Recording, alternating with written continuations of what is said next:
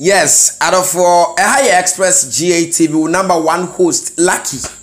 And I want to make a no for me so pass when you subscribe to this YouTube channel. Media, we be subscribe to this YouTube channel. We be like ya share, no never reach out for like and we comments we are in here, papa. The thing everybody who come said this is nonsense. What you say? This is what nonsense.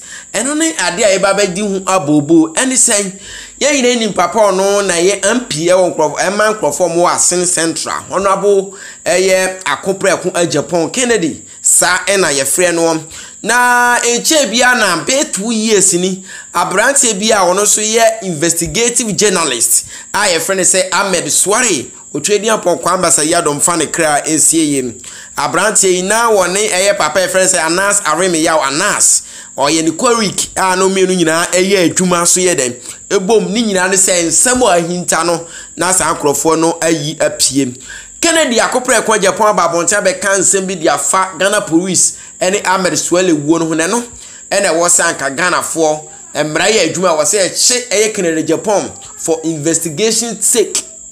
Yes, ene say Kennedy na ne kwatena one of the TV stations so and on the radio station ekobupo muka say akwa we Ahmed Suale any or threaten life and colored Emma mienu ye hwe ye hu say o threaten life say mposo bi etimi yes abrant ene ho adwuma ono Kennedy akopre Agyapong bebo na obebo sa ni pana ba so anche ena ye konya ne tie say abrant no mokuno a woda baabi a na akwa ye nsem mu awirem se sabe emra ye adwuma if your threaten has gone against the guy na se ne craft ni sadia na ke o say we ye number 1 source e was say police for any we investigation and so Ghana hamra no akwa say bibia ho any say Kennedy Agyapong aka ni seminar ansem no the way osika no making kan me wia me di nchiremu aba na ne tia we very nonsense and at the same time no was say Ghana Police Service CID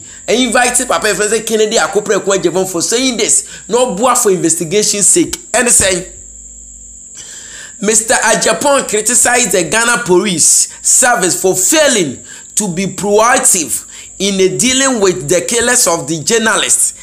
I'm giving the Ghana Police Service a 1-week ultimatum to announce those who killed Ahmed Suale, or I will personally bring out the names of the people who killed Ahmed Suale. The Maverick politician exclusive told Reynolds Achman on Paimuka on Accra-based Kingdom FM 107.7 FM. What's a Kennedy akopre Agyapong, the honorable member, says a Ghana Police Service or momu 1 week so montimi fetch those people who are indeed those people who killed Ahmed Suale ntimi amomudi a ono angasa eba bontia people was ankrofo nene ode na otwen. If Kennedy Agyapong have the sources and knows those, yes, miasa information on the free AGH page. If Kennedy akopre Agyapong honorable any those people who killed Ahmed Suale na enyo no dia and e na otwen. So betimi aboa my investigation na ye so soft no and we need the names. And Ghana government is ready to deal with those people if he is ready to mention their names. Kennedy mema na yansa mema nkrofobia nkasa de na ye ka no ye nokre misraw. Yes, if you think you know those people who killed Ahmed Suale, then the honorable member, what are you waiting for? We need the names, and if Ghanaians for who said these are the people who do settings are Emrani adwuma Emrani be adwuma pa Kennedy dia wo kano. If you want Ghanaians have accused you as Ghanaians have accused you that wo ena wakum Ahmed Suale. And only accusation Ghana for Nangasa accuse you because of Wangasa Wanum Kasabi Oko Kaye. And at the same time, you are telling us, say, you know those people who killed Ahmed Suale. Remember, I Kasa, this is nonsense. And what are you waiting for? A person that people have been accusing you for you to kill someone, and you are telling us that you know those people who killed the person there. Then what are you waiting for? Come out with your evidence for Ghana, for the CID and the police should deal with those people. Rather than say, no, we tosumu and tosumu. This is very trash.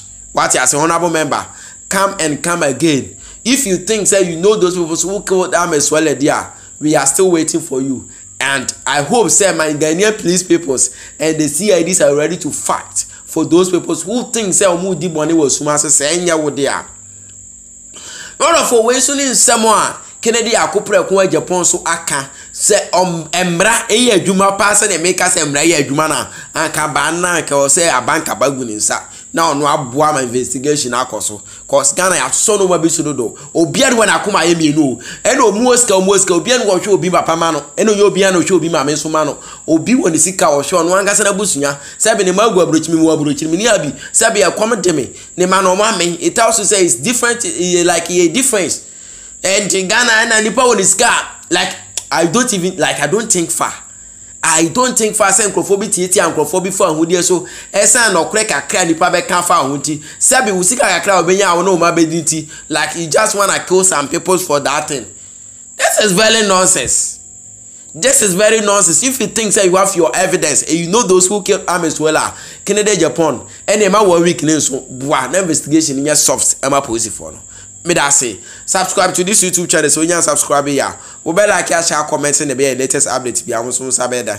E be kama me na wase e be share bi. Macrow.